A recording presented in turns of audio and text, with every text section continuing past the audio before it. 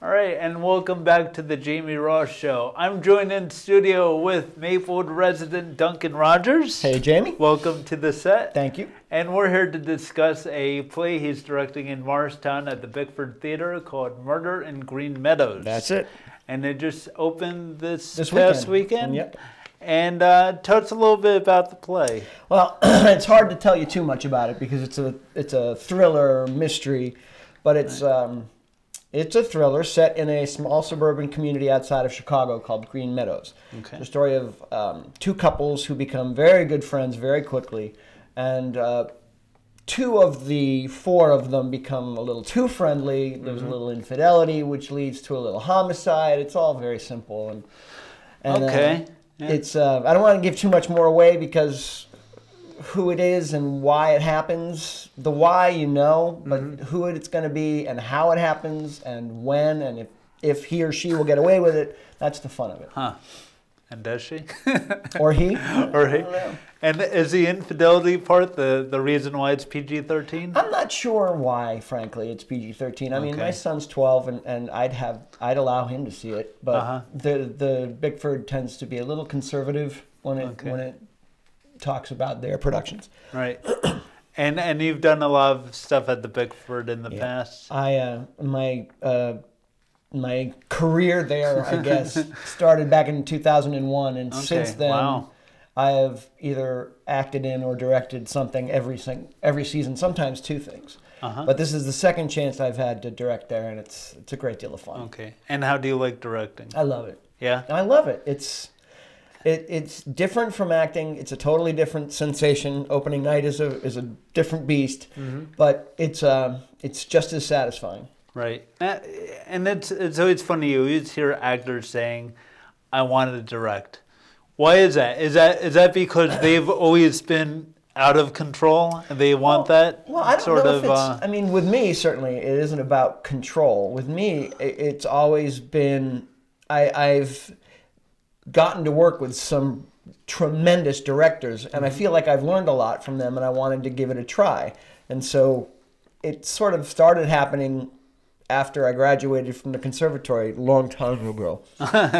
Okay. And it's a different set of satisfactions. And it's a different set of muscles. It's a different creative process, but it's, for me, no better or worse than getting to be on stage. Okay. Yeah. It's just funny you always hear that from actors. They seem to want to direct. And who else is in the play? We have a guy named Jonathan Holtzman. He is one terrific actor. They're all terrific actors. I could not be happier with the cast. I got very, very lucky. Jonathan Holtzman, Elizabeth Simmons, Pete Kendall, and Maplewood's own Langley Brandon, who is a UK import who now lives in Maplewood and does a killer American accent. That sounds cool. And you told me before that you didn't realize... I didn't know she was from the UK when she was auditioning. It was just, it was another actress, and not another actress, she was terrific. Yeah. But it wasn't until after the audition that we just got to chatting that I realized that she was not American. And it was, I was quite impressed. That's cool. And so this is at the Bickford, and you got a review? Yeah, the first one came out this morning, I guess, from theexaminer.com, and they said it was a must-see, so we got to like that. You got a must-see there. Happy and proud of the cast. And it's running the next two weekends? Yep, Thursday through Sunday. Depending on when I edit this, hopefully it'll be still the next 2 weekends. Through February 17th. Correct.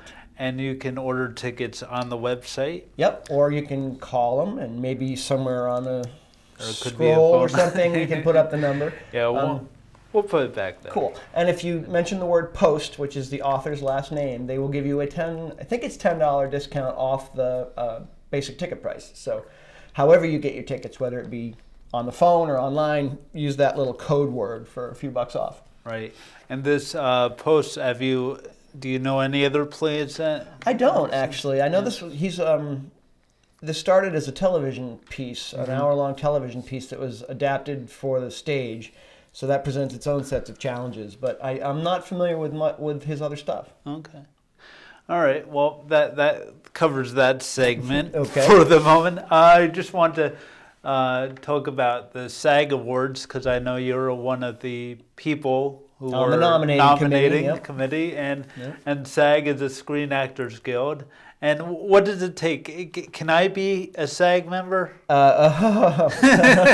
I have a show, you know. You can be. Yeah, It's a lot of hard work and a lot of money up front. But the nominating committee is drawn from paid up members in good standing. I see. And they pool. I don't know actually how many of us there were, but they pooled a bunch for the film nominations and a separate group for the television nominations. And I was lucky this year to get into the film group. Right. So every day our poor mailman would be handing me a stack of screeners. It was actually a lot of fun. I got to watch a lot of movies. Wow. And so how do you think, how did your nominations do? I think I did pretty well. I'd say I was over 50%. Okay. I'd have to go in the 65 to 70%. I was pretty close. Okay. I made some from the heart choices as opposed to from the I don't know what the opposite of that is. The intellectual choice or the obvious choice. Right.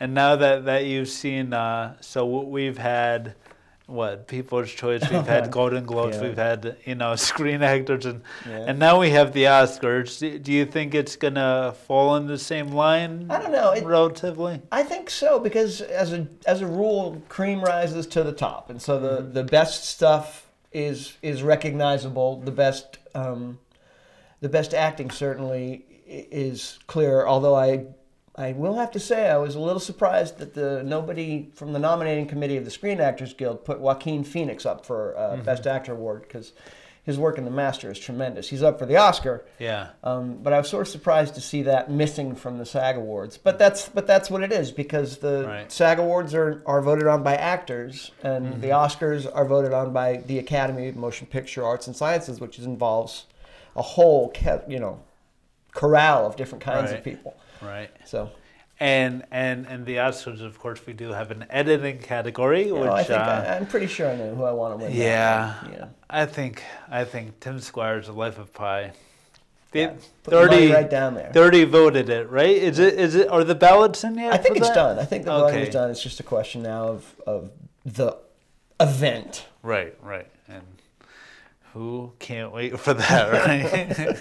It's the Super Bowl of award shows, right? Exactly. And so was there any gems that you saw that weren't even there's I'm trying to think of for me there were a couple of films that I really grabbed me. Moonrise Kingdom, which actually stars a teenager from South Orange in one of the lead roles, was just I love Wes Anderson, and this is a terrific movie, and I was, it was one of my personal favorites, and I think I sentimentally voted that way too when I put in my nominations. I also loved Perks of Being a Wallflower. I thought that was another tremendous. Possibly because it reminded me so much of when I grew up. It's very much that sort of time frame. Yeah. But the performances were terrific, and the movie was wonderful. Promised Land was another one, which was sort of a sleeper that I didn't expect, because I didn't expect a film that was deliberately written from a political point of view about a political issue to be dramatically compelling as it is. And it's a great film. Okay. And Lincoln or Argo? Pretty much. That's going to be it. Yeah? Flip the coin. I think it's going to come down to that. Yeah. Okay. Although, the best director could go to neither one of those gentlemen. Yeah. Although the people that I tend to chat with are leaning toward Argo as Best Picture, but not, as Ben Affleck for Best Director, but not Argo for Best Picture. Okay. They don't, for some reason, feel he is ready for that award yet. Are they thinking Lincoln? Yeah? Yeah. Okay. There it is. No need to watch it. I got nothing. I don't know. All right. Well, anyway, I think that wraps up the awards for the year and the movie talk and all that. And so again, Murder in Green Meadows, planned in Morristown through February 17th. Go out, see it, call that number, use the word post, you're in. All right. All right, thanks for making the trek over No here. problem. My pleasure. Thanks for having me. Welcome back, and I'll have another show coming up soon. And Jared Gilman from Moonrise Kingdom may be here. Oh, that'd be great. One of these days. Great. So keep your eyes open. Cool. Thanks again. Thanks for having me. All right. Hey, it's Jamie. Come on in and take a seat for a while with me. Yeah, Jamie, we could just form a thing to take for a while. You know it doesn't really matter for your life for a while, 'cause you can try to find a name to decide. Every little thing is gonna find more while. Stay a while with Jamie. Oh yeah, with Jamie. Oh yeah, with Jamie. Ooh, with Jamie. Oh yeah, with Jamie.